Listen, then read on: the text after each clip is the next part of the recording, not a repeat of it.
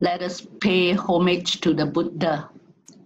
Namo tassa bhagavato arahato samma sambuddhassa. Namo tassa bhagavato arahato samma sambuddhassa. Namo tassa bhagavato arahato samma sambuddhassa. Let us take the three refuges.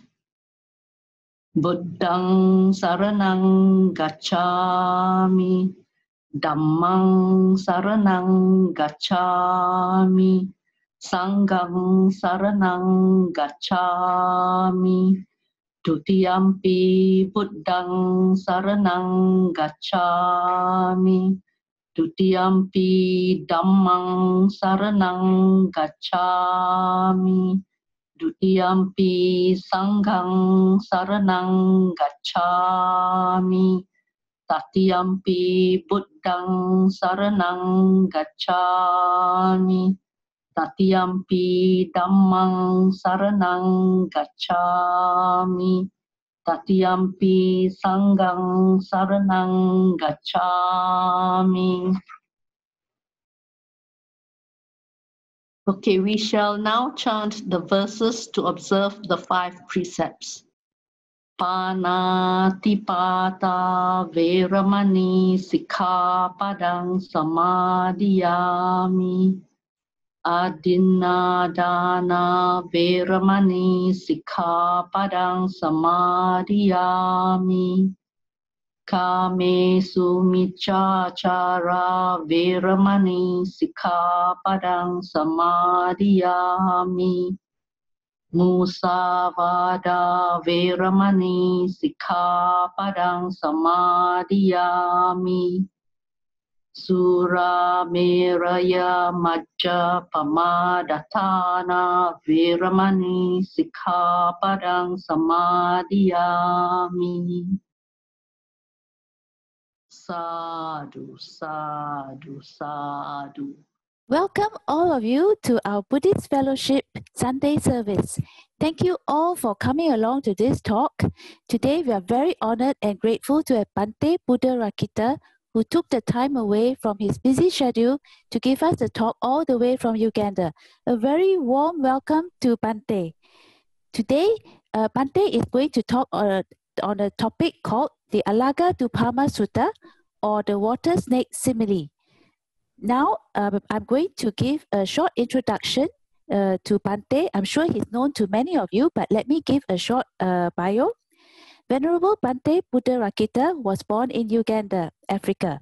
He first encountered Buddhism in 1990 while studying and living in India.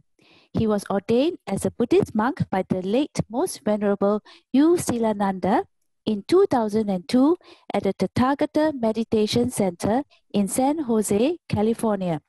He then spent 8 years under the guidance of Bhante Gunaratana, or Bhante G, as we all fondly address him by, at the Bhavana Society in West Virginia. Bhante Buddharakkita is the founder and abbot of the Uganda Buddhist Center. Besides spending time at the UBC, he is also a visiting professor at Union Theological Seminary in New York City and the spiritual director of Radiance Retreat Center in Mississippi. He is a long-time member of the Global Buddhist Reliefs Advisory Council in New Jersey. He has been teaching mindfulness meditation in Africa, the US, and worldwide, and also in Singapore since 2005. And he is very much well-loved in many countries. He has also written a book, Planting Dhamma Seeds, The Emergence of Buddhism in Africa. So Bhante, a very warm welcome. Over to you, Bhante. Please, may I invite you to give us a Dhamma talk. Okay, thank you very much for the wonderful introduction. And I would like to start with the sutta study with our meditation. So let us sit comfortably and meditate for 20 minutes. Let's start now, all right? Okay. Sit comfortably, feel at ease. Let go of the past and future. You can close your eyes, or half closed, or half open, whichever you prefer. Or you can open them. It's up to you. The key is to focus more on the inner journey, not so much outside what you're seeing with your eyes. This is time to become aware of different mind states, bodily sensations. You can begin with taking a few slow, deep breaths to oxygenate the blood and relax.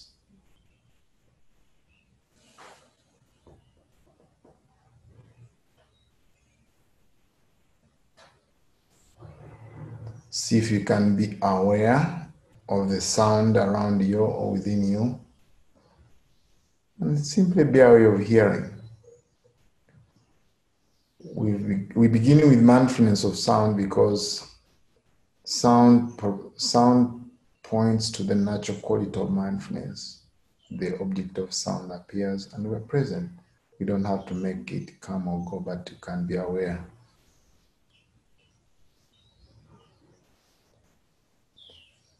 Sometimes there's silence, there's no noise, there's no sound. Simply be mindful of the silence itself. And then we move on from mindfulness of hearing. We become aware of the whole body sitting here. So it's called mindfulness of the body. From the top of the head to the toes.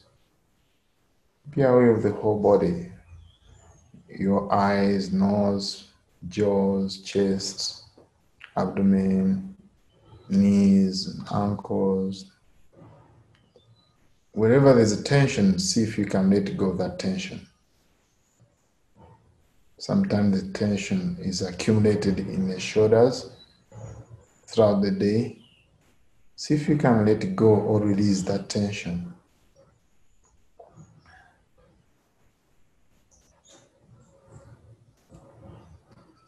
Once you finish mindfulness of the whole body, now you can be mindful of what the body is doing.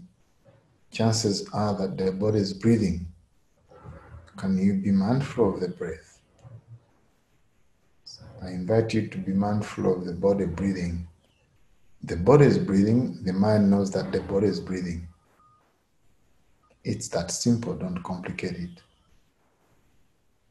So see if you can sustain your attention as you become aware of the breath, from the beginning of in-breath to the end of it. Beginning of out-breath to the end of it. See if you can sustain your attention all the way. The breath lasts only for a few seconds. See if you can pay undivided attention to the breath. As you breathe, sometimes there's some sensation of the breath, warmth, coolness, touching sensations, movement itself of the breath. See if you can see the beginning and the end of it, the rising and passing out of these sensations.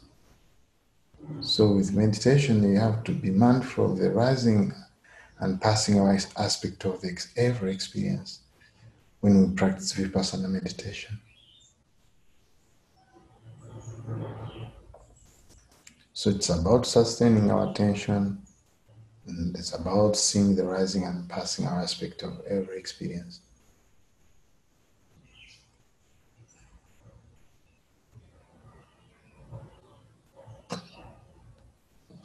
As you breathe, sometimes thoughts arises that take away your mind from the main object. Simply be aware of thinking, wandering, the mind wandering. Maybe it's feelings arising, maybe it's emotions, maybe thoughts of the past and future. Again, we expand our awareness to embrace all whatever is arising in our meditation experience. The principle here is be aware of whatever is arising in the present moment whenever it becomes prominent.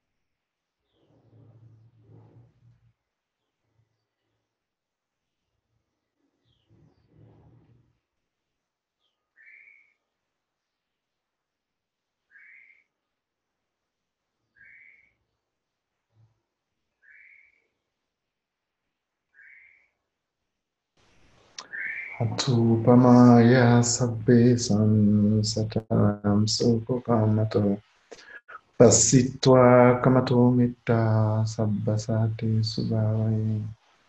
Having seen that all beings like oneself have a desire for happiness, one methodically develops loving kindness for all beings. May you be well, happy and peaceful. May all beings be well, happy and peaceful. May you be well, happy and peaceful. May all beings be well, happy and peaceful. May you be well, happy and peaceful. May all beings be well, happy and peaceful.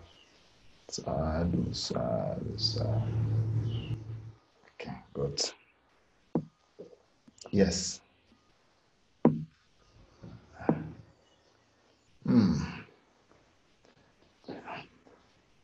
So now I will start the sutta. Yes. Namo tassa bhagavato arahato samma sambuddhassa. Namo tassa bhagavato arahato samma sambuddhassa.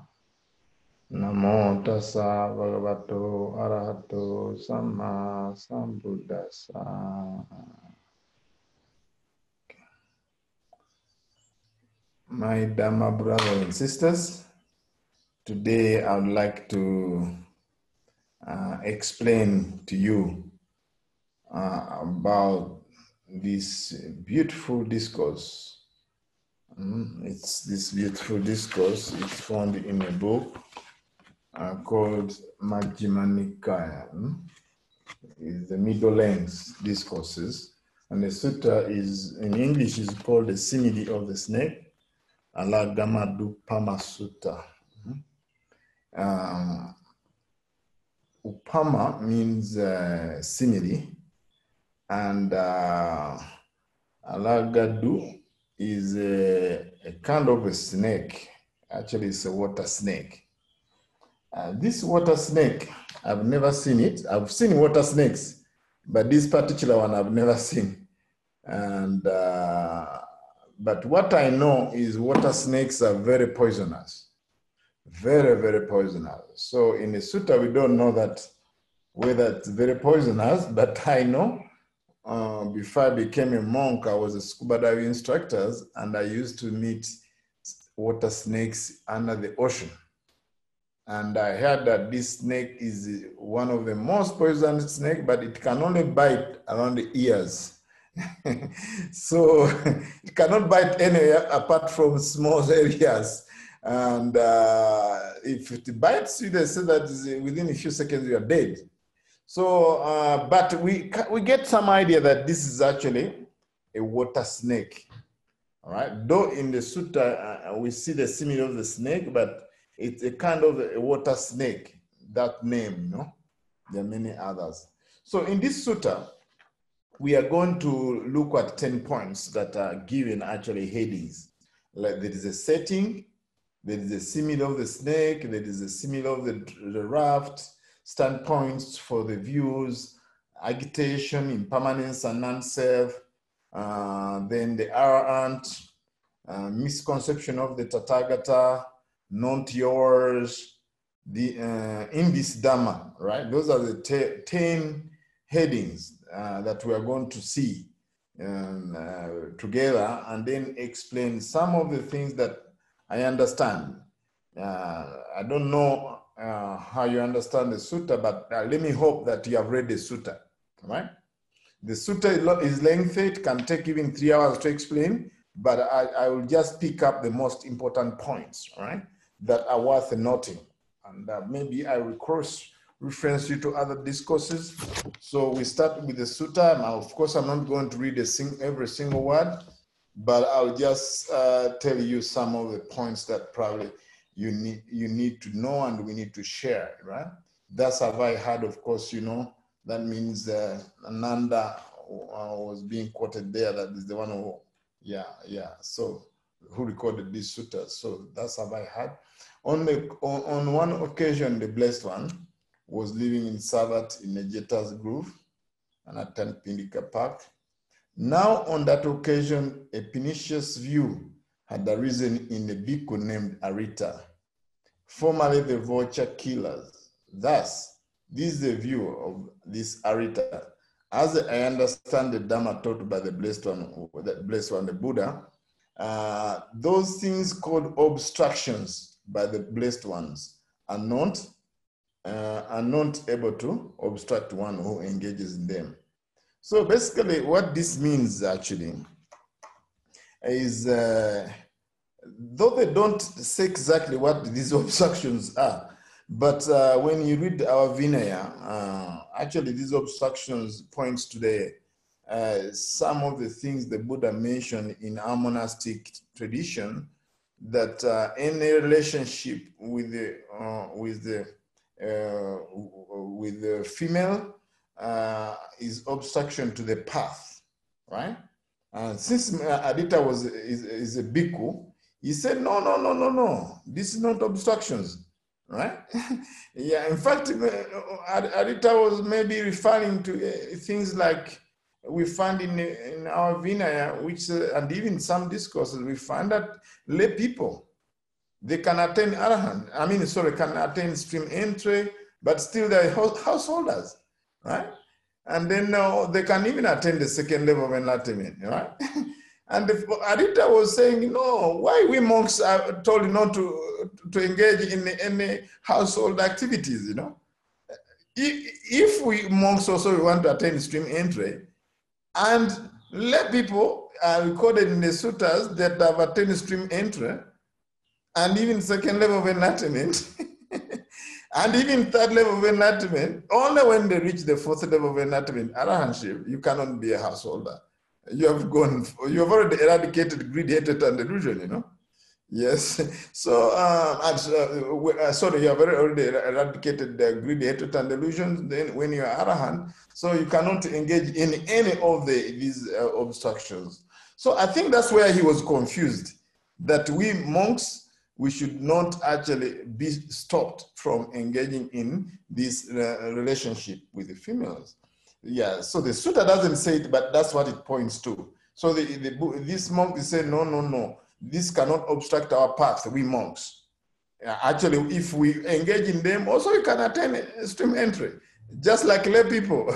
So it's as if he was seeing it as an obstacle, basically. He didn't see the reason why he's stopping the monks, yet lay people can attain stream entry. So that's what it means, actually. That is talking basically on sensual pleasures. Is really talking about the what? Sensual pleasures that they're not obstructing the path. And the Buddha had pointed to them, and in many places that it's really an obstruction. And then this man is, Buddha called him Mogapulisa, misguided man. Right? Every time Buddha had some people like this who had the wrong views, he was calling them misguided, right? Mogapulisa, misguided man.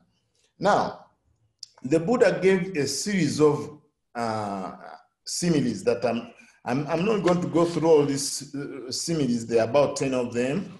I will list them, just listing them. One is about a skeleton, piece of meat, a grass torch, pit of coal, dream, boiled goods, fruits on a tree, butcher's knife, and then he talks about butcher's knife and block, a sword, and sword stake, and the snake's head. What I like more about these similes is that they really bring out what sensual pleasures are like, all right?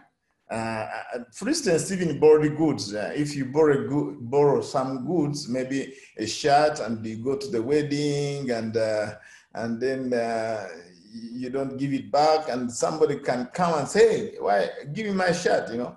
So you get embarrassed, basically. So now those suttas, these similes, there are so many. I'm not going to explain them. They are very straightforward. But all these similes, they point out to 2 points major, but it's really connected to the Buddha's teaching. The Buddha gave a talk in a sutta called Pali Sutta. It's in Majjhima Nikaya 56. It's called Pali Sutta, where the Buddha talks about 3 things actually that you need to know. But in this case, is addressing 2 things only. The Buddha always talked about the gratification of the 5 aggregates. It talks about the gratification of the sensual pleasures. In this case, in the Pali Sutta, it talks about the danger of the sensual pleasures, right? And also it talks about escape. In the Pali Sutta itself, it goes beyond that. It goes to the danger, defilement, and degradation, what I call triple D. If you can remember triple D, that's what sensual pleasures are about. Right? It's danger, there's danger in them, and still more danger, and then they defile the mind, which means the more they indulge in these mental defilements, the sensual pleasure in this case, the more it becomes stronger next time. And also talks about degradation. Of course, in this sutta, the simile of the snake, the Buddha don't talk about the defilements and degradation, but these teachings are all over the suttas, in Samyutta Nikaya and different places in Majjhima Nikaya, where the Buddha talks about you should know the gratification, that means the little enjoyment we get. And even the Buddha said that if there was no little enjoyment in the sensual pleasures, people will not enjoy, you know, but there is. So there's a gratification of sensual pleasures, there's a danger, defilement, degradation, and the third is escape. In other words, how do we escape from these sensual pleasures? The Buddha here straight away doesn't go into those 3 things I'm talking about, but the similes point to that's what we need to know.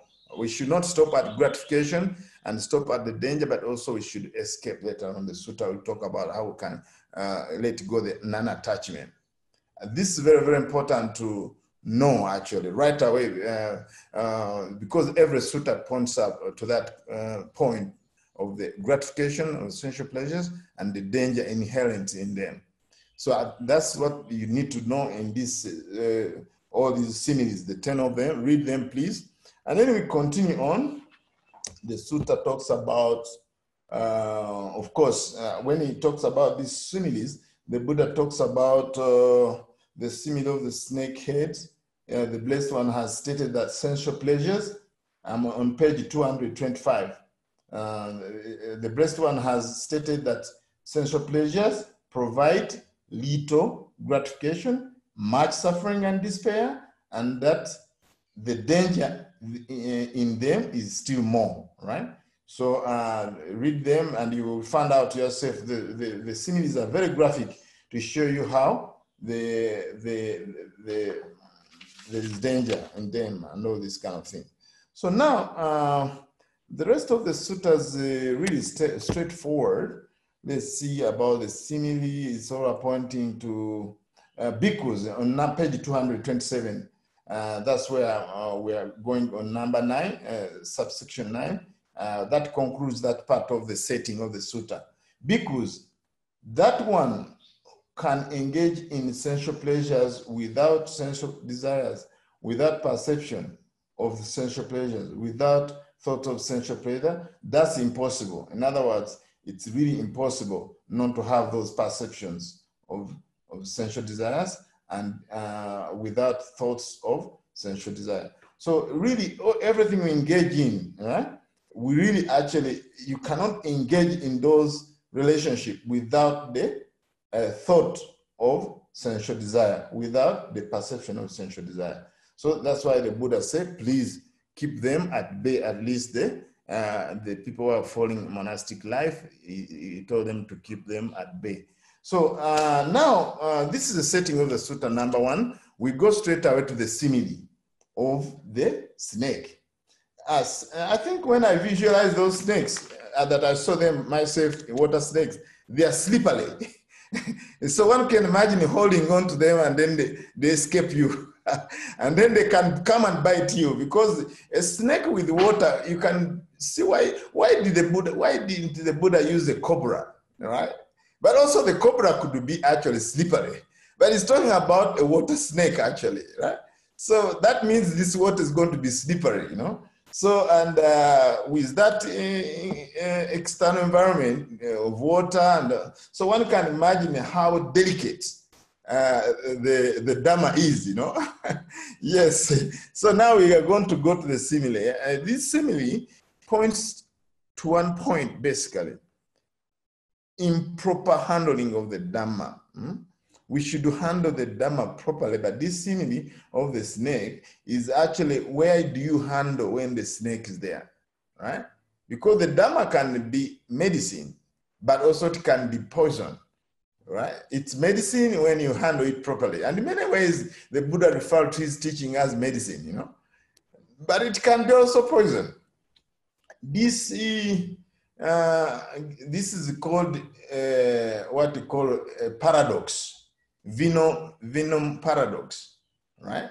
So, you know, people, when they want to, when people are bitten by a snake, they get venom actually, because it's been preserved in a refrigerator and stored properly and added some preservative probably. So now, when you do this, the same venom can be poison from a snake. The same venom is used to treat people who are bitten by snake, all right? This is called venom paradox, right? So the same thing, the Dhamma, it seemed to be a paradox there. The same Dhamma can really liberate us. And if we hold by this, like the snake, you hold it by the head, right? So you hold it by the head, so the snake doesn't even open to bring the fangs to inject the poison. But if you just handle by the tail, it just turns like this. First, it can even slip away from your hand. Another, then it can, if it doesn't slip away from your hand, it can just, you hold it by the tail, it just turn the head and bite you, all right? So the same, many teachings I've seen it. Many teachings I've seen like that. Most people, they mishandle them and then later on it bites them. Instead of this teaching empowering people, they disempower them. One of them is the teaching on the law of karma, right? They take it to be like what we call deterministic views, right? Everything good they attribute to God. Bad things, oh, this person has a bad karma. So they misunderstand the teaching on karma. Even the teaching on suffering, people misunderstand it. Suffering, you know. People misunderstand many teaching. Many teaching the Buddha gave. Even there's not enough time to mention one by one that is commonly understood, including Karama Sutta. Most people use Karama Sutta to say they don't believe in Dhamma, you know. So, and the Karama Sutta talks about believing in what is wholesome and after examination, you know. So these are the things that we see, even the teaching of the Four Noble Truths, the truth Dhamma. Actually, when they refer to Dhamma here in the Sutta, we are looking at the truth, you know. So now, even the teaching on the Four Noble Truths, most people misunderstand it. They say the Buddha taught only suffering. They're not patient enough to look at what other truth the Buddha taught, aspects of the truth, cause of suffering, cessation of suffering, and then the path that leads to the cessation of suffering. Every time I go to people say, oh, you Buddhist is pessimistic, you know, you talk about suffering only. So many actually teaching are being misunderstood because people have wrong views. All right, the simile of the snake. Come up with a few things that I need to mention. One of them is the oldest way of classifying the Dhamma. The oldest way of classifying the Dhamma is very interesting. Now we know that the Dhamma is being classified in different categories, and we have suttas, we have Abhidhamma, we have Vinaya. That came later on. The oldest classification of Dhamma is, I'm going to read them. One is sutta, discourses. Gaya, gathas used for chanting. You know? I even chanted one gathas. Atupamaya, sabesa, satanams, suko kamato, pasitwa, kamato, meta, sabasate. These are called gathas. We find them in Dhammapada. Then we have Gaya Karana, which means expositions of the Dhamma. Then there's verses. We find them in Udana, exclamations. Then we have what called sayings, birth stories. We have marvels, right? We find all these discussions in these books. We find also Vedala. Vedala is Chula Vedala and Mahavedala. This is question and answer. So when you look at this snake, the simile of the snake, it really introduced the oldest classification of the Dhamma according to Buddha. That's how the Dhamma was classified for a long time, right? So that one you should also take note of it. But more so, the very important thing to really take note of is those teachings. I'm on page 227. Those teachings, okay, let me really actually read it straight out so that you get it. The simile of the snake, here because some misguided men learn the Dhamma, discourses, stanzas, exposition, verses, exclamations, sayings, birth stories, marvels, and answers to questions. But having learned the Dhamma, they do not examine the meaning of these teachings with wisdom. Not examining the meaning of this teaching with wisdom, they do not gain a reflective acceptance of them. Instead, they learn the Dhamma only for the sake of criticizing others or for winning in debates, and they do not experience the good for the sake of which they learn the Dhamma. Those teachings, being wrongly grasped by them, conduce to their harm and suffering for a long time. Why is that? Because of the wrong grasp of the Dhamma. Now, this is very, very important to remember, is that most people, they learn bits and pieces of the Dhamma, the juicy one, which they feel that it will win the debates if they are cornered or what. So then they just argue about this, about this. So we have seen it in the history of Buddhism, actually. People are just interested in winning debates. They are not learning the Dhamma so that they can benefit it, right? They can benefit from it. So this sutta also talks about the purpose of learning Dhamma. It's a very, very important discourse, though it talks about how we should grasp the Dhamma, but also learn what's the purpose of learning Dhamma, right? Is it to win arguments, which is good if you can, but that's not the purpose. The purpose is to use it so that you can actually overcome suffering, right? You can overcome suffering. If, of course, you can use it to explain other people if you find out they are diverging from what the Buddha taught. But that should not be the main purpose. The main purpose is actually to cross the samsara, right? So we go from suffering to happiness. That's the purpose of learning the Dhamma, right? So now, of course, it talks about the problem of wrong grasping of the Dhamma, because then you can suffer for a long time. Actually, not only you suffering for a long time, but also you can make others suffer for a long time. That's why it's very, very important to really grasp the Dhamma properly, because if you start spreading it, then in this lifetime and subsequent life, people will be taking it wrongly, right? So that's why it's very, very, very, very, very important to really be very careful when you are teaching the Dhamma. And probably that's why when we are training, we had to stay 5 years with our teachers. 5 years. Yes, as monastics, for me, I spent 8 years because I have dodged some years by coming to Uganda to establish the temple. So anytime I was coming to Uganda, I compensated it. Yes, and also my teacher, Bhante Buddharakkita, would send me to Brazil to teach on his behalf. So what I did is to add on 3 more years on top of 5 years, so that I really learn what he's teaching and the proper way of delivering the Dhamma and all these kind of things. We can make mistakes when you're delivering Dhamma, but we should be able to correct them, all right? Sometimes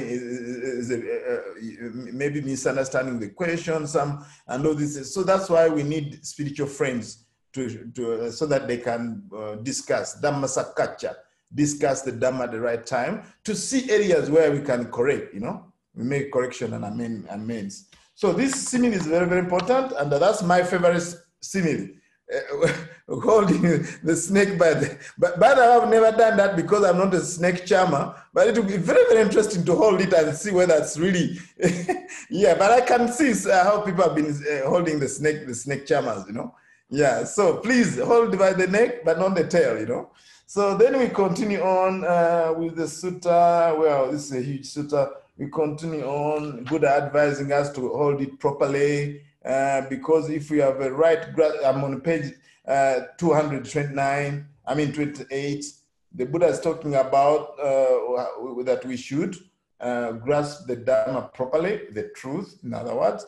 Therefore, I'm concluding the simile of the snake, of the snake. Therefore, bhikkhus, when you understand the meaning of my statement, remember it accordingly. And when you do not understand the meaning of my statement, then ask either me about it or the bhikkhus who are wise. This is very important. That's why when we give Dhamma talks, it's good to have a Q&A to clarify the points, because sometimes why I came actually be very interested in the Q&A, because sometimes I would spend almost 1 hour giving a talk. At the end of the talk, somebody would ask me, hey, you have not talked about Nibbana. I said, what? That's what I've been talking about all the time. Many times people would ask me a question and I'd spend almost 1 hour, like even like giving a teaching on non-self. And somebody said, Bhante, if there's non-self, then who does this? I said, the whole 1 hour. I've been really just explaining about that, right? So that's why it's very, very important. The Buddha is telling us that if you don't understand, ask me or ask what we call bhikkhus who are wise, you know. The good thing is that in Buddhism, if you don't know the answer, then you go to the most wise person. Then you go, yes, you go to you go email to the teacher, you know. Sometimes if I'm not clear about something, I email Bhante Ji. I say, Bhante Ji, can I do this? And then he'll reply me, you know. There are always going to be wise people somewhere, you know. Yes. So because it's a lineage, you know, you'll find always somebody who will have some idea to explain something other than sitting on something and you don't understand. We go to another simile, which is again pointing towards how we should really handle the Dhamma properly. It's called the simile of the raft. This simile of the raft, I will summarize it that actually it's about how we should really deal with the Dhamma. What can we do with it? Yeah, all right, handling it properly also. All right. So let's see what can we read about it. It's a beautiful simile. Again, bhikkhus, I'm just starting there with bhikkhus, the simile of the raft. Yeah? The other one is the proper, number 13. Bhikkhus, I shall show you how the Dhamma is similar to a raft, being for the purpose of crossing over, not for the purpose of grasping. Listen and attend closely to what I shall say. Yes, Venerable Sir, the bhikkhus applied. The Blessed One said this: bhikkhus, suppose a man in the course of the journey saw the great expanse of water. What's that great expanse of water? It's dukkha. That's suffering. That's a great expanse of water. The suffering is like a water expanse, you know.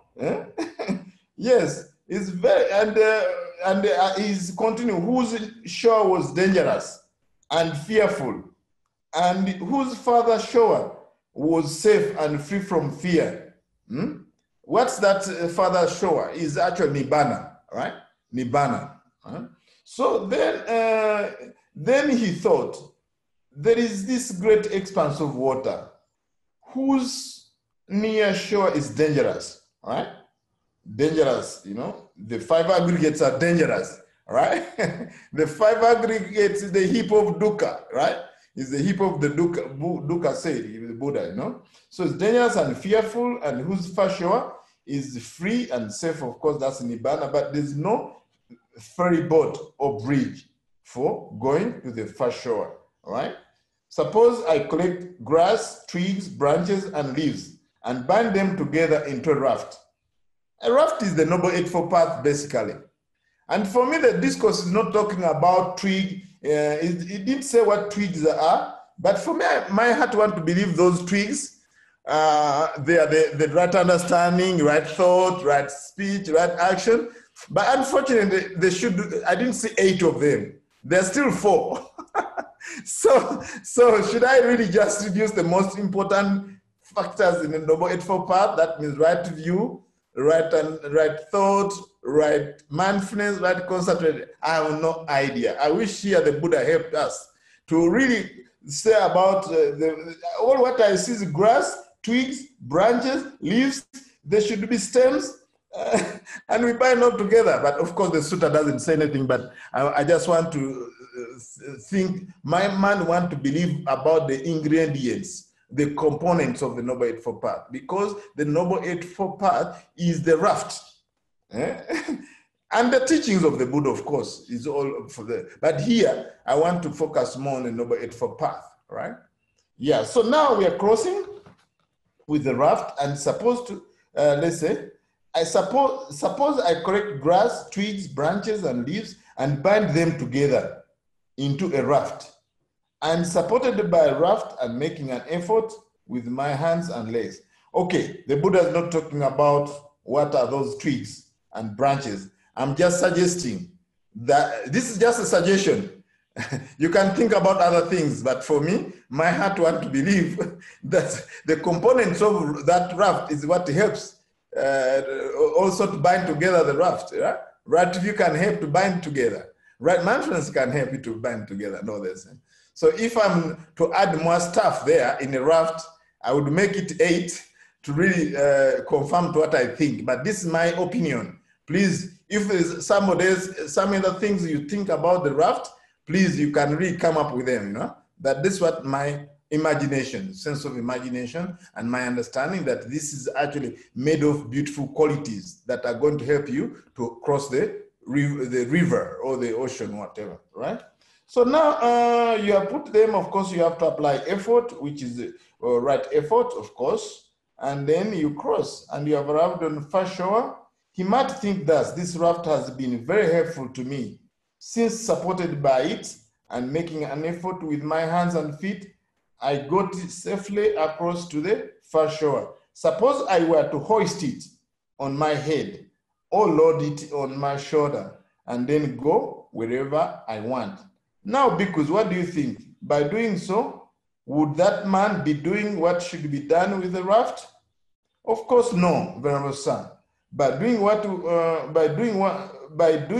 would that man be doing? What should be done with the raft? The Buddha is asking here, because when a man got across and had arrived at the far shore, he might think thus: the raft has been very, very helpful to me, since supported by it and making an effort with my hands and feet, I got safely across to the far shore. Suppose I were to haul it on the dry land and set it adrift in the water and then go wherever I want. Now, because it is by so doing that a man would be doing what should be done with the raft. So I have shown you how the Dhamma is similar to a raft, being for the purpose of crossing over and not for the purpose of grasping. So now, this simile can be easily misunderstood. Can be easily misunderstood that if you take it too literally, you can think that when you have crossed the river, you should not have right views. You should not have right thoughts. No. It's a grasping. We should not grasp, right? We should not grasp even on a Dhamma, right? Because grasping on a Dhamma, it's really dangerous. It's really dangerous. Is even attachment to good things can be dangerous. The key is to overcome what? Attachment to even Dhamma. What's so about a Dhamma, right? A Dhamma is the opposite of Dhamma, right? So now, this is not to say that, okay, you attain enlightenment, no more meditation, no more concentration. Maybe then you start go back to zero, you know. I don't know if we have done with these things, it has helped me, and you throw the Noble Eightfold Path. Actually, those people, when you look at the teaching of the Buddha, they practice 10 factors of not only 8, knowledge of liberation. And you know those 10 factors of the Arahant.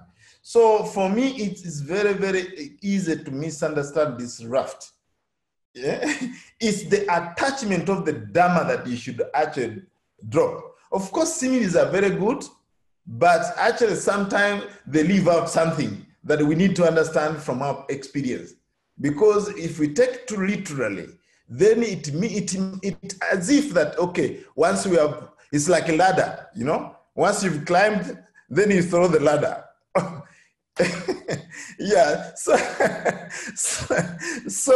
now it means that it's as if, okay, when you've reached, don't do anything that based on Dhamma. No. Don't be generous, start being stingy. No.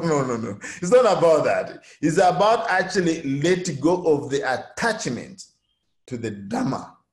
This should be very clear. And I cannot overemphasize enough of that, right? About this simile, right? Because it's the attachment, the good that the Buddha was telling us to let go. Not the good itself. Not the good itself, but the attachment to good, because attachment is still attachment. Whether the chains are made of silver or gold, they are still chains. Are we together?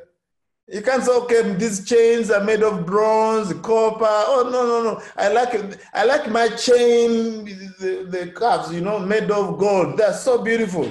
No. You are still in chain. Doesn't matter is the carat, 24 karat gold cost $1 million, and they say this is something is tying you, and you say this is very beautiful. No, it's still being chaining you, you know. So I think this is very clear that the attachment to the raft that we should really let go, right? Yeah, but simile could be misunderstood. Anyway, that's my understanding also about this simile. The purpose of Dhamma is for crossing over samsara and reaching to Nibbana. That's why the Buddha gave that simile. And also we should not attach even to good things. What even about the things which are not good? That's where we should understand the simile. If the Buddha is encouraging us that even we should not get attached to the good things, what about those things which are not good? Huh? I think Ajahn Brahm has a very good sign and a good caption about the signpost, which say end of suffering, and somebody is holding on to it, you know. End of suffering, the signpost, the end of suffering, somebody is grasping on end of suffering. Yeah, I think this is very important. So now we go to the sutta, is still actually very big, but we continue on. This is called standpoints for views. Here there are six views. These views, I think we should go through them very quickly. There are 6 of them, but these 6 views all pertain to the 5 aggregates. I'm not going to read it, we're going to lose time. If I read word by word, I will just summarize. Okay, these views, the 6 views, actually 5 of them, you know them very well, all right? These what we call identity views, all right? But with the 5 aggregates. How we identify ourselves with the 5 aggregates. That's material form, perception, feelings, then the material form, feelings, perceptions, then mental formations, consciousness. That's 5 already. If we take them as I, mine, myself, then that's a wrong view, because I is more of conceit, right? When we say I is conceit. We use it 99% of our communication is I do this, I do this. That's why it's even very difficult to overcome it. And anyways, when we say that this is mine, then that's called craving, and that's also a big problem. We call them obsessions in Buddhism. We call them obsessions.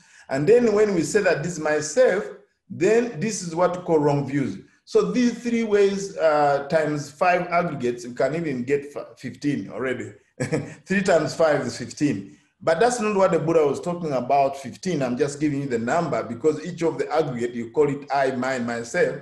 So you multiply by 5, you get 15. So now with the 6 views, each of the 5 aggregates, we have a view for it. That's 5. And then the 6th view is the view about the world itself, taking the world to be a self. I'm going to read to you the 6th view. At least you understand those five views. Now, this is mine. I'm on page 229 at the bottom of the sutta in Majjhima Nikaya. The 6 views here. And actually, I'm on page now 230. Towards the end of that subsection, the Buddha said like this. And this standpoint for views, namely, that which is the self is the world. That's the sixth view, taking the self to be the world. After death, I shall be permanent, everlasting, eternal, non-subject to change. I shall endure as long as eternity. That's what we call eternalistic views, actually, you know. These two he regards as, this is not mine, this is not mine, this is not myself, this is not, okay, this is not myself. This is the correct way of looking at, but when you're looking at the wrong views, is actually before that, right? Before that, we go back to page 229. That is the wrong view. Just somewhere, standpoints for views. I'm going to read which is a wrong view, right? Wrong view is that which is the self, is the world. After this, I shall be permanent, everlasting, eternal, non-subject to death. I shall endure as long as eternity, right? This too is regards as that this is mine, this is I am, this is myself. That's a wrong view. The right view is regarding that as not mine, which is on page 230, the first one I read to you. The right view is, and the standpoint for views, namely that which is self is the world. After this, I shall be permanent, everlasting, eternal, non-subject to change. I shall endure as long as eternal. These two he regards this as, this is not mine. This I'm not. This I'm not myself. Since he regards them thus, he's not agitated about it, about what is non-existence. So this is very, very important, actually. This is very, very important to know these 6 points of view. They're all related to actually what we call identity views, personality views. We find them in Brahmanjara Sutta. Brahmanjara Sutta summarizes all the views, 62 views, basically. One of them are these ones. I think this is very clear, so straightforward. It's very straightforward. We go to the subsection of agitation. What's this agitation? Agitation is on page 230, right? This is a little bit involved, but let's go to it. Agitation. When this was said, a certain bhikkhu asked the Blessed One, Venerable Sir, can there be agitation about what's non-existence externally? And of course, later on at 20, the Buddha also talks about agitation, about what's non-existence internally. When you look at the notes at the back of the sutta, what is really referring to agitation, non-existence externally and non-existence internally?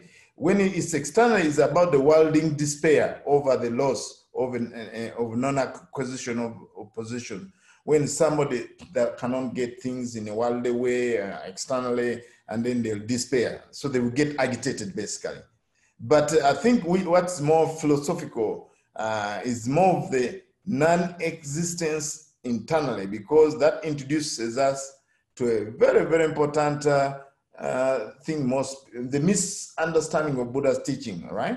This is externalist despair when they misinterpret the Buddha's teaching on Nibbana, and they call it as a doctrine of annihilation. Because when the Buddha taught about Nibbana, some people thought that he was teaching annihilation, actually. So then people get agitated. This is very, very important to understand. So now you can read the suttas, pretty much straightforward. I don't see a very difficult thing to understand, but there's one passage that you really need to know that I'm going to read. Very, very important to know, right? It's on subsection 20. After 20. I'm going to read it. Can you see 20? 20 in Majjhima Nikaya?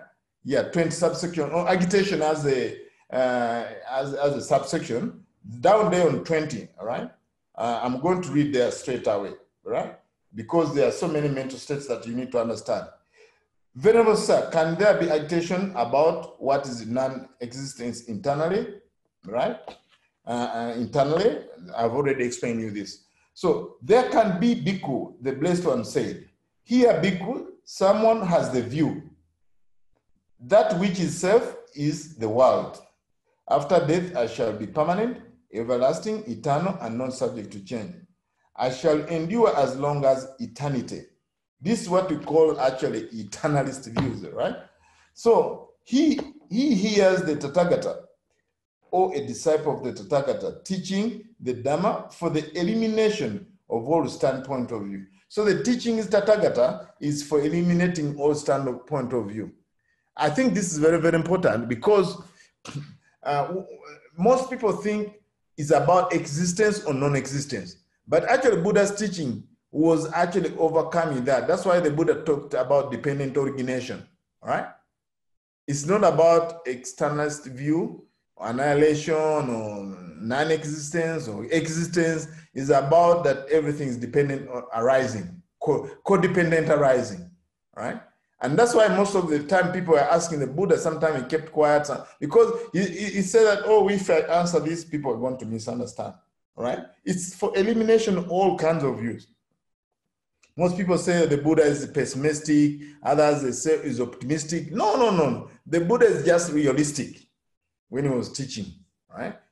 Most people think that way, you know. And that's why when you look at the Buddha's teaching, when you look at the background of Buddha's teaching, there were 62 views. Buddha didn't want to bring the 63rd view.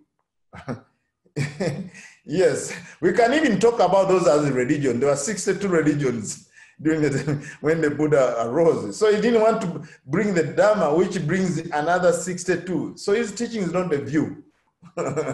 Yes, it's actually to eliminate all what? Standpoints. It's very clear here.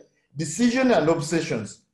You know, obsessions, that's what I, mine, and myself, those are called obsessions, adherences and underlying tendencies, it's called anusaya, for stealing the formation, for the relinquishment of all attachment, for the destruction of craving, for dispassion, for cessation, for nibbana. Okay, the word dispassion is very, very important here. The Pali word is called viraga. Viraga, raga is actually like gluing. Gluing. Viraga is not gluing, not attached, another one. But the word dispassion here in English, it sounds a bit like negative, but actually this is a positive mental state. It's a positive mental state. It's not about negative or dispassion and many other translations, but for me, I would say, I will take it as it's in Pali language, not gluing on to the conditioned things in the world. Let's put it this way. It's better than using the word dispassion, right? Because it sounds as if it's a negative things towards these 5 aggregates. All right. For cessation, for nibbana, I continue on at the last part of the page. He thinks thus, so I shall be annihilated, so I shall perish, so I shall be no more. Then he sorrows. Those are agitations, griefs, and laments. He weeps, beating his breast and becomes distraught. That's how there's agitation with about what's non-existence internally, right? And then, of course, it continues on to the Venerable Sir, can there be no agitation about what's non-existence internally? So you read the sutta, I think you'll be able to understand that. It's very clear, it's straightforward, right? So now we go to impermanence and non-self. Impermanence and non-self, again, this is a teaching of the Buddha that you should really understand. And it's sort of rotating around this, what you call the doctrine of self. And in many ways, I think Arittha, this what you call pernicious views based on misunderstanding of this teaching, right? So now, if you want to understand this part of the sutta, you need to refer to Anatta Lakkhana Sutta. Anatta Lakkhana Sutta. In Anatta Lakkhana Sutta, the Buddha actually was talking about some of what we call question and answer, because the Buddha was asking, hey, what do you think, monks, is what's impermanent, suffering or non-suffering? And then he would give the combination. I think we waste a lot of time if we were to go through word by word. What you need to remember in this section of impermanence and non-self is probably about, let's see, let me see what you need to remember about this, namely impermanence, everlasting. Then what do you think in material form? Okay, go to 26. Oh no, 27. I think that's what you have to remember, the 11 aspects. The 11 aspects of the 5 aggregates, number 27, all right? You have to remember that those aspects of what? Of the 5 aggregates. There are 11 of them. We need to draw our attention to them. There are 11 aspects of the 5 aggregates, all right? We are going to count them.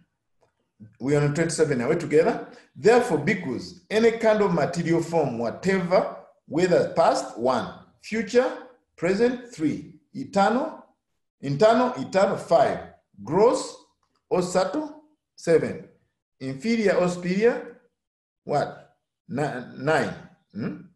Then far or near, that's 11. These are called 11 aspects of the 5 aggregates of clinging. So each of them has 11. So if you multiply by 5, that's 55.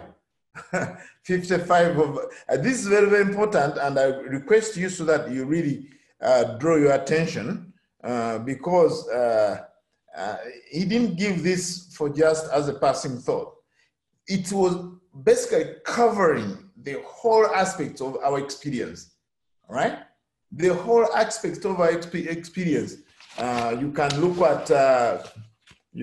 at all our experiences in life. Some are near, some are far, some you can count them. There are 11. There are 11. If there are less, you tell me that there are 11. I've already studied them. All right, there are 11 of them. So now, some like external, right? External, right? External, that means there's a for instance sound. There can be internal sound and external sound.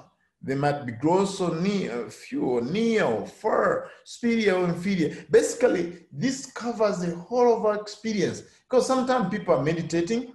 Sometimes people meditate and say, oh, I saw this. I saw this light. Oh, I saw this in meditation. As if there's something strange. This is within 5 aggregates. This is 5 aggregates. Sometimes people say, I say, okay, please do like this. Can't you see light? When do you do like this? I told them to do like this eye, you know, like this. So sometimes people bring some experience as if there's something beyond the 5 aggregates. So next time when you meditate or what, try to look at whatever arises in your experience and boil it down to these 11 experiences, right? Some experience can be subtle, something can be gross, sometimes can be superior, inferior, sometimes external, internal, sometimes like this. So these are, I think, very important point. And this is covering the whole of our experiences in the world, because it's only 5 aggregates that we can perceive the world. When we have these 5 aggregates of clinging, that's how we can see the world. We can see in, beyond, you know, far away, you know. So this, but that's still part of our experience. It's not outside our experiences. Are we together? Yes. So now, in other words, what is, it's like Alagaddupama Sutta, that whatever is permanent, right, is suffering, and whatever is permanent suffering is non-self. That's all what he's talking about, this thing. We don't need to stay more about this. So long as you remember those 11 aspects of the 5 aggregates, they are impermanent, and anicca, dukkha, anatta. That's it. That's what you have to remember with this. All right? So, and with that kind of understanding and practice, actually, you can overcome this belief in a self. And I want to draw your attention. Why did the Buddha teach the Noble Eightfold Path and people attain only stream entry. The reason is actually they never went beyond stream entry. If they still, because they are Brahmins in the past, so they still believed in a self that which is going to attain enlightenment. They had a strong belief in a sense of self. That's why the Buddha brought a big punch and taught Alagaddupama Sutta, and all of them attained arahantship. And there were 6 arahants to the five disciples. He had 5 disciples, and then at that time when he taught, then they become 6 arahants in the world, all right, including the Buddha who was teaching them. So, but they were stuck. They were stuck. They attained stream entry. So this is very, very important teaching, because with the non-self, the teaching on non-self, you really actually let go of the strong sense of self. Strong sense of self, right? Then we continue on arahant, page 233. 233, this is also something you should know with arahant is, let me see, arahant. The aspect of arahant is more of explaining how to reach that stage of arahantship. It's about talking about 10 fetters. I think you know about 10 fetters. There's the 5 lower fetters and the 5 higher fetters. So this part of the section is talking about, let's read the first sentence, then you can get some idea. Bhikkhus. This bhikkhu is called the one who crossed the bar. Again, Buddha gave about five similes here. Let me see. 5 similes. He talks about a crossbar which has been lifted, a trench which has been filled, pillars that have been uprooted, and without a bolt. Again, these things are rotating around what we call the fetters, right? If you understand the 10 fetters, you understand this section very well, because he's talking about an arahant. He's the one who has overcome all the 10 fetters. The 10 fetters. You remember them? Personal, what you call personality view or identity view. And then there is what we call skeptical doubt. We have attachment, rites, and rituals. All right. When you do that, you actually attain stream entry. All right. But then with the second level is called once returner. Then you attenuate. You don't actually eradicate. You attenuate greed and ill will. Then you attain what you call the second level, which is called Sakadagan, all right? Sakadagan. Then you have the 5. If the 2 are really overcome, then you overcome all the 5 fetters. We call them lower fetters. Then you reach what you call Anagami, all right? That means non-returner. And then you have 5 for fetters. We call them 5 higher fetters. One is craving for fine material existence, craving for immaterial existence, and then there's what we call conceit, with mana, conceit, there's restlessness, and then we have ignorance. When you overcome that, you have attained arahantship, right? So now this sutta is very straightforward, all right? If you know the 5 aggregates, the fetters, 10 fetters, and then how the process of overcoming these 5 fetters. But there's one point that you need to remember in this sutta, right? Buddha, when he was giving this sutta, there's something that he mentioned that you need to pay attention, that is very, very profound.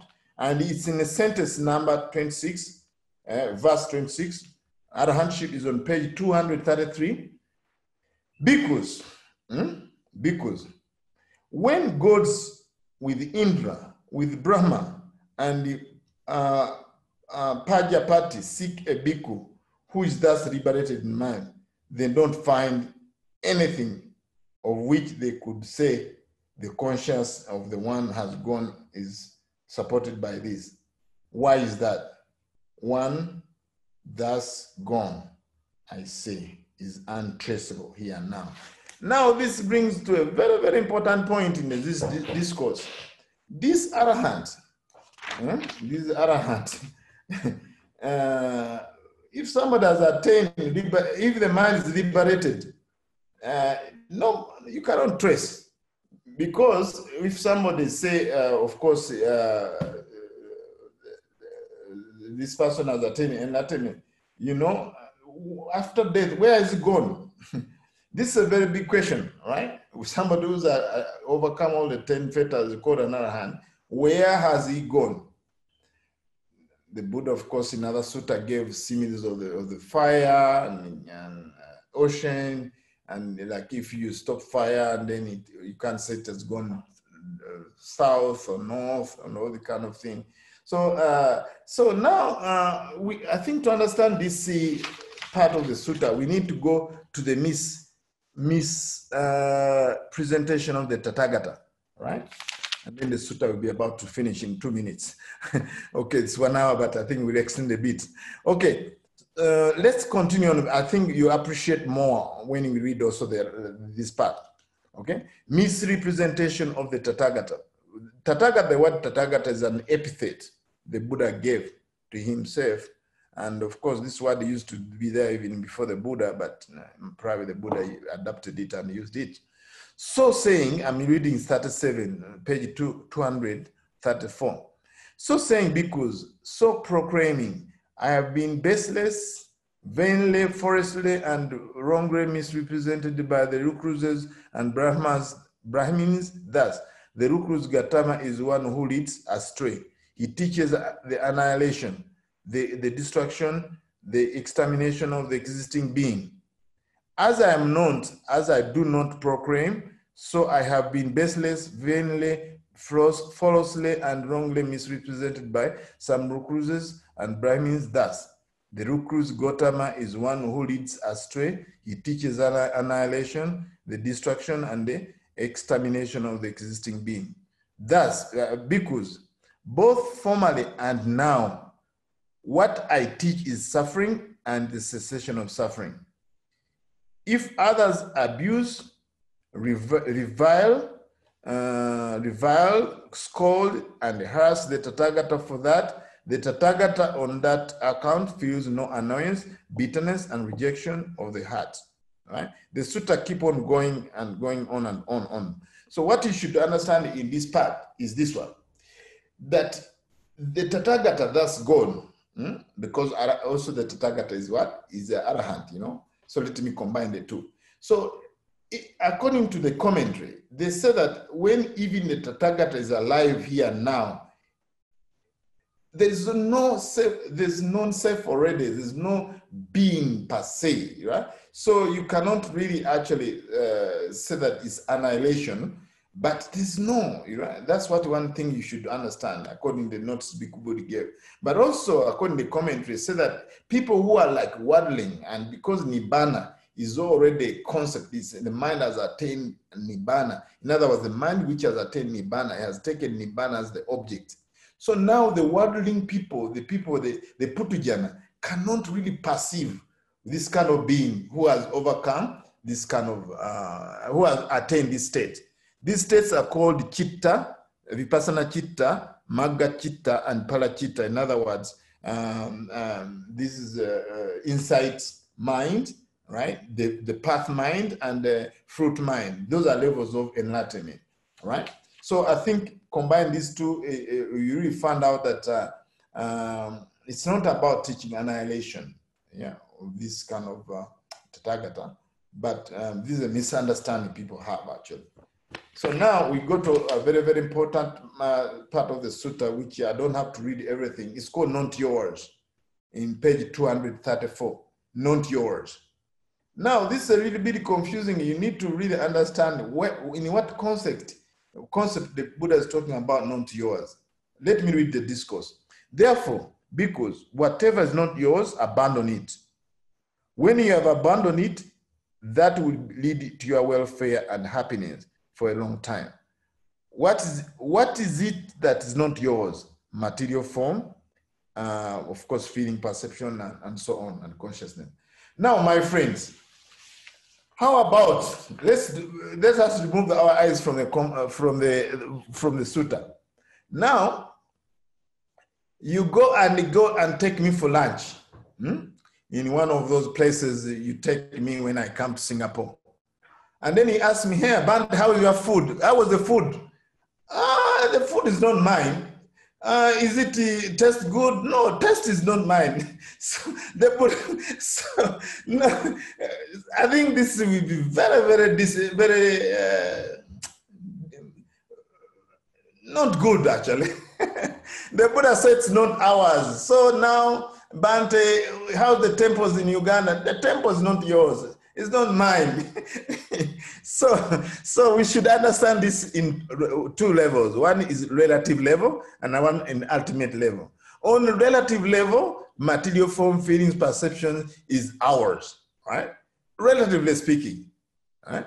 But in ultimate sense, it's not ours, right? Because everything is rising and passing away. We cannot own it. If we can own it, we could say, okay, let me live longer. Let my liver issues stop now. But because actually the body is not mine, I still have liver problems. My liver.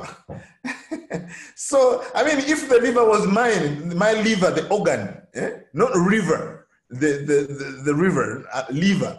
If it was really mine, I possess it, I would say, no, please, the enzymes should stay in a range, which is 0 to 50. Now, yesterday I checked my liver enzymes, it is 143. It's gone haywire, and there's very little I can do. I can't go to Singapore So now, actually, more so I see that my liver is not mine. But on one level, my liver is mine. I have to take medicine. I have to take care of it. I mean, all my devotees and friends in Singapore, they will be disappointed if I don't take medicine. And they ask you, Bhante, why are you not taking medicine for the liver? No, the liver is not mine. The Buddha told us to give up what's not ours, you know. So we should really understand that, okay, not yours is on a relative level and ultimate level. On a relative level is the 5 aggregates subject to clinging, they're not ours, right? Yes. On one level, relative levels, yes, they're ours, we should take care of them. But on ultimate level, they are not ours, just processes. Actually, these are verbs, are processes, right?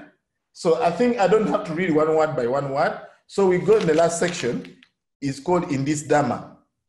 This section, all what you have to understand in this Dhamma is, of course, the different levels of enlightenment, arahantship, non-returner, once returner, returner. There's 2 points you need to remember only here.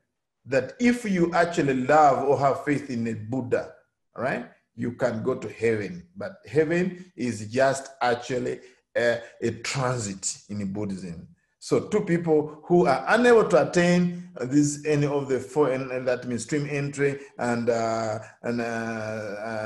once return and non-return and arahantship, there is another consolation prize for this. It's called faith follower and Dhamma follower. Faith follower is called, actually in Pali, is called Saddanusari.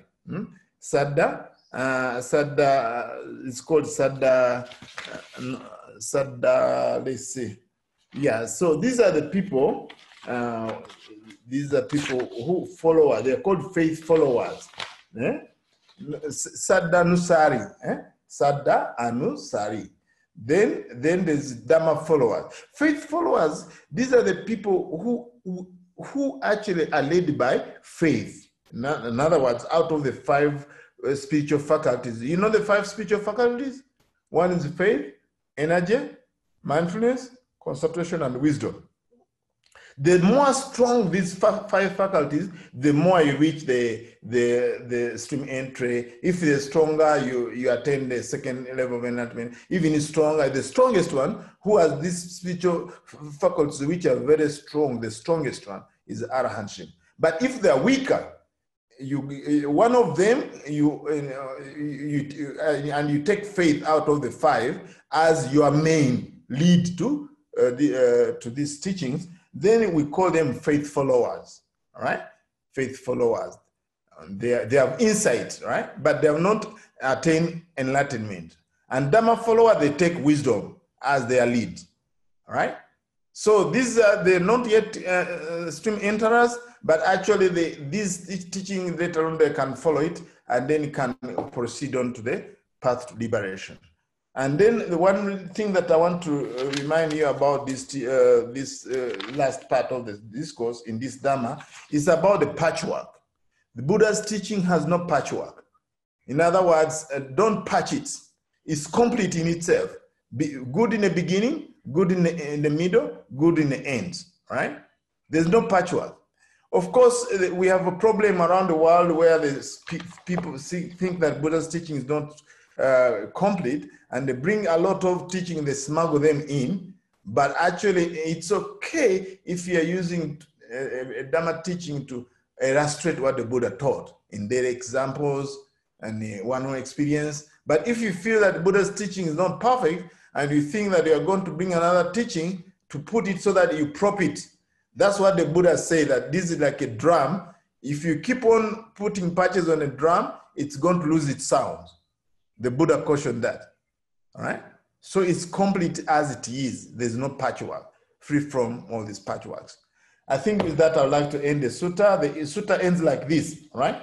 Let me say that I want to end the sutta. Because the Dhamma well proclaimed by me, thus is clear, open, evident, and free of patchwork.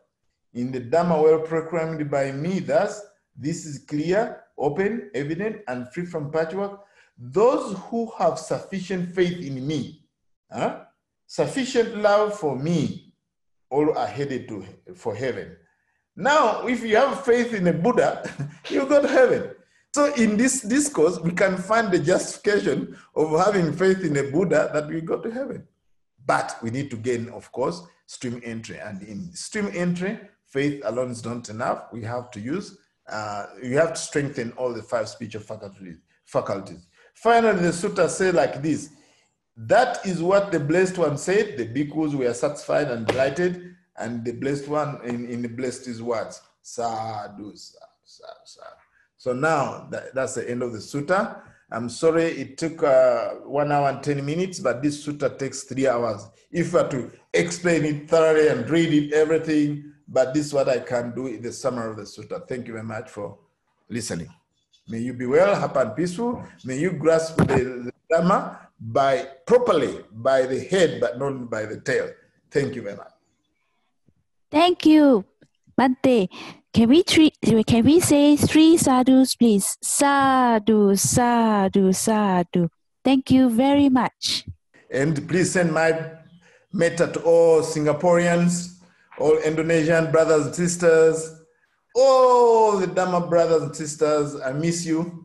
And I hope the COVID will end and I come and we share Dhamma there in the BF. Thank you, Bhante. And we hope that, yes, and we really hope that Bhante will come to Singapore again. We would love to see you again and you can share your Dhamma again with all of us in Singapore again. Thank you very, very much. You're welcome. Sadhu, sadhu, sadhu. Okay, you're welcome. You're welcome. Here are the announcements. Please do tune in again next Sunday on the 11th of October for another inspiring talk by Sister Sylvia Bay. This talk is entitled Death and Beyond, Teachings from the Pali Canon. This Sunday service will be live streamed at 10:30 a.m. If you have benefited from our talks, do consider donating to the Buddhist Fellowship so that we can continue our Dhamma activities. We run mainly on donations and every little bit counts. Thank you all very much. Dedication of merits. Let us invite all sentient beings to participate in our acquired merits. Etta vata cha amhehi sampadang punya sampadang sabbe deva anumodantu sabba sampati siddhya. Etta vata cha amhehi sampadang punya sampadang sabbe bhuta anumodantu sabba sampati siddhya, etta vata cha amhehi, sampadang punya sampadang, sabbe satta anumodantu, sabba sampati siddhya. Let us dedicate the merits of participating in this wholesome Dhamma activity to our departed relatives and friends. Idang me tinang ho tu sukita hontu tayo. Idang me tinang ho tu sukita hontu tayo. Idang me tinang ho tu sukita hontu tayo. Sadhu, sadhu, sadhu.